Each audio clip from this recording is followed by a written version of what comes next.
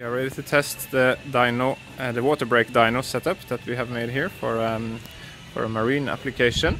As you can see, it's a land and sea water brake that we have connected to this table here that we can raise up and down, and it can all be adjusted in all positions. So if there is any movement in the boat or anything like that, that's okay. As you can see, we added an arm here and put a regular load cell. It's a regular load cell from YourDyno here. Of course, it's important that it sits freely here, so there is no bend on it. Then we have the YourDyno RPM sensor is here, and we made a small wheel here. There is cables or water hoses going here onto the brake valve. That's also from land and sea. That's a quite nice unit. It has a stepper motor included, has a built-in stepper motor controller here, so it can be connected directly to YourDyno without any additional hardware. It's hooked up to this battery here, so it's easy to connect back and up and down. We have a quick connects here. Oh, gotta put it back again, so that we can easily hook it back in and out. Then we have made a calibration system here. We have a bar that goes into the hole here. So we have a long bar and about 100 kilos of calibration weight. It's all hooked up to the water plumbing here. It's an accumulator tank here, very simple accumulator tank. Here is a valve that gives us about 4 bars of pressure. We'll adjust it a little bit to see if it's appropriate, and about 4 kilowatts water pump here. And this all goes into a tank inside, so we have enough water for some long runs.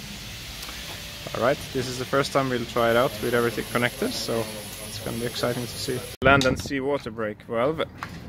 It looks like this inside, has this nice pattern here, and it's just a regular stepper motor that moves it directly, no gearing or anything. So it moves about a quarter of a turn.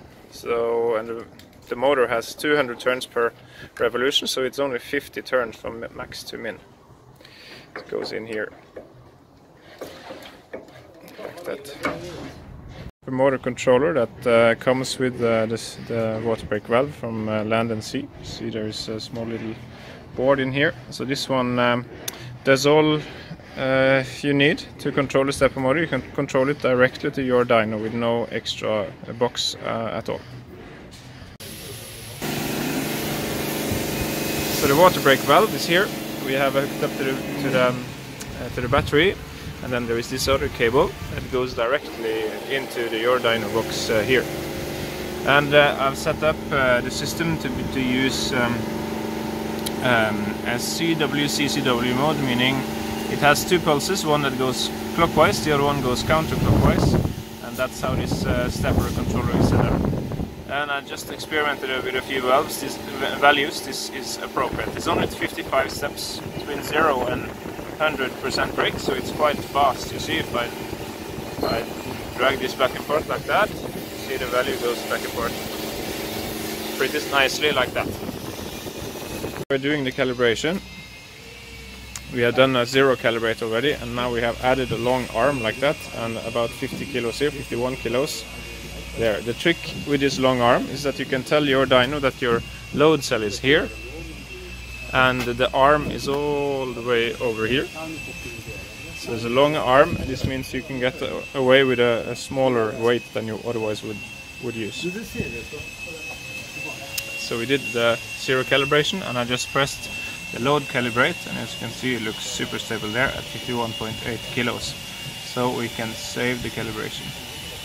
Now, as a double check, you should always remove the weight again and see that it goes back roughly to 0. So let's do that. So now we removed the calibration weight again, and you see it sits at 0. So we are ready.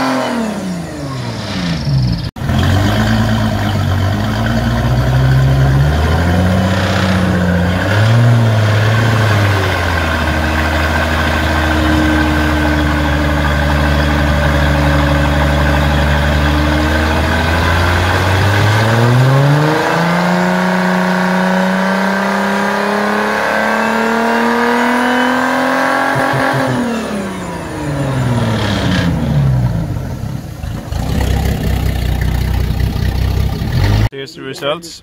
So as you can see, curves look pretty good, around 238, something like that, horsepower. You can see all the different runs we did with a lot of different setups, different flow, different parameters for the PIDs, etc. In any case, it's pretty close. You can see if we turn on all the curves, we have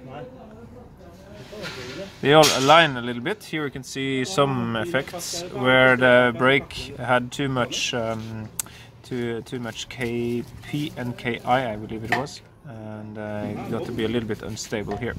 But you can see, in any case, with all these different parameters, it still overlaps pretty good. So we found the best parameters.